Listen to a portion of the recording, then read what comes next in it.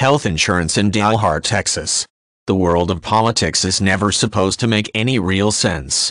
After all, once you pit people's cherished beliefs against each other, passions aroused and the arguments soon become bitter. It would be better if everyone was just allowed to do what they wanted. But when it comes to organizing medical care for the population, it takes a government to put the right kind of infrastructure in place. People have to be trained as caregivers. This takes years and costs a small fortune. Hospitals and clinics have to be built. And then we come to all the support staff who drive the ambulances, keep the places clean and keep the accounts. Ah yes, the money. All of this work over years has to be paid for. So the $64,000 question is, who should foot the bill? It's at this point that emotions get in the way of common sense. Talk to one side of the argument and they will tell you people who want access to medical care should carry private insurance. Talk to the other side and they will tell you the state should pay for the service out of the tax revenue. It's never really clear why people disagree. Only people who are in work pay tax? Only people who earn can afford to pay the premiums on insurance. It's the same money. The only difference is the way it's collected. One is tax and the other is premiums paid to an insurance company. But wait. There is a difference. If the state collects in the money, it can use it more efficiently because unlike the insurance industry, it does not intend to make a profit.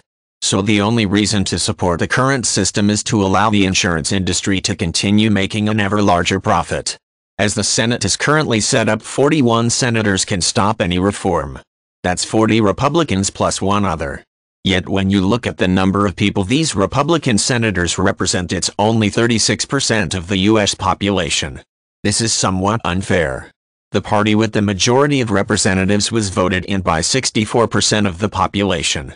The Democratic platform could not have been more clear. It was to be reform of healthcare provision. Yet when you look at the media, all you see reported is the opposition to reform. The Tea Party movement captures all the headlines. But in all this, there is one really big irony that gets very little coverage. The Republican senators may only represent 36% of the population, but they represent nearly 50% of the children without any health insurance and 42% of the adult population with no insurance. Despite the fact that half the uninsured children in the U.S. are represented by the Republicans, their opposition to any reform that would give the children coverage could not be more aggressive. If we assume the outcome of the reform would be cheap health insurance for almost all us citizens, the Republicans are against it. Their policy is to keep the profits rolling in for the health insurance industry, and if the majority of the people who live in their states have no insurance, that's just their bad luck. The U.S. is genuinely a strange place. Despite the recession, it's one of the richest countries in the world, yet it has a political party determined to prevent its citizens from enjoying cheap health insurance. Sadly, this party with the minority of votes in the Senate could get their way.